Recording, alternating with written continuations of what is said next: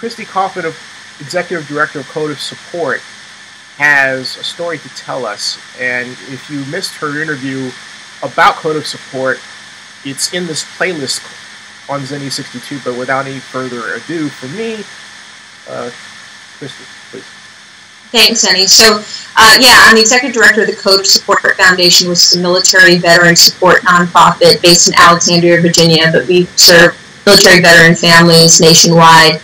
And you know, I was thinking about a story that kind of encapsulates what we do and how we reach out to the American public to support the people that we're working with who really have been traumatized by war.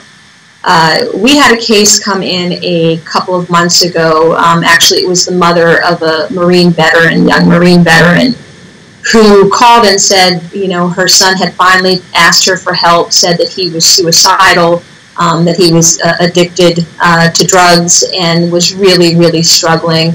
He has a young daughter, had a fiance, but he just hadn't told anybody because of that sense of, I think, stigma that particularly the military and veteran community is really battling around mental health. So his mom was obviously frantic, and it was a holiday weekend. I happened to be in the office when the phone rang, and she said she just didn't know what to do. So fortunately, on our team, we have a veteran peer navigator, someone who's also gone through some challenges around coming home from war and post-traumatic stress and traumatic brain injury. And this Marine was not willing to talk to anybody except for another veteran. So they started texting, and meantime I was able to work with the mom and the VA to ascertain if there was a bed available for him at the nearest veteran treatment facility. And our peer navigator convinced him to go. I mean, he hadn't been willing to go for years before, but he said, yes, I'm going to go. I'm going to go get help. So working with his family, they got him to the hospital. But then he stood out there for like 2.5 hours with his fiance and with his sister, and he just couldn't make himself go in. It was just still that sense of not being able to take that step or admitting really that he needed help. And so, you know, at this point, it's like 11 o'clock at night, and I said, well, geez, how are we going to encourage him to go in and take that step in the door? And so we actually took it to our social media platform, and we said, listen, you know, no identifying characteristics. We just said, hey, we have a young Marine who's in trouble and in crisis, but has showed courage, and he got himself to the hospital. He's there with his family. He's just having trouble going through the door. And man, Zenny, within, you know, an hour, we had about 40 messages from Americans across the country, not just military, not just veterans, but people that just said, thank you for what you did. Thank you for your service. You can do it. You're brave. I mean, it was incredible, the outpouring that happened as quickly as that at night. And we were able to get those messages to him and to his sister, and he saw a couple of them, and he walked in the door.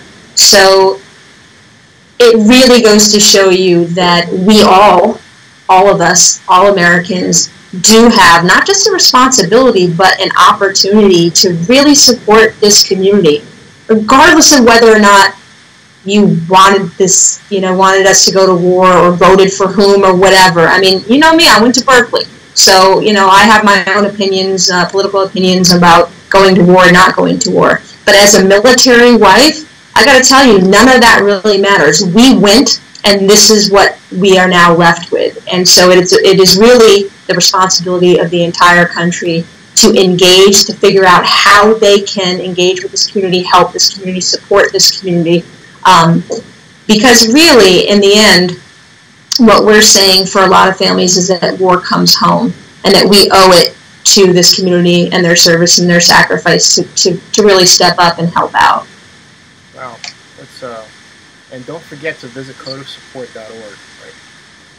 Right. Yes, please do, and as you look at your end of year giving this year, please think of us, and we promise you that any money that we get will help us save more veterans like this young Marine.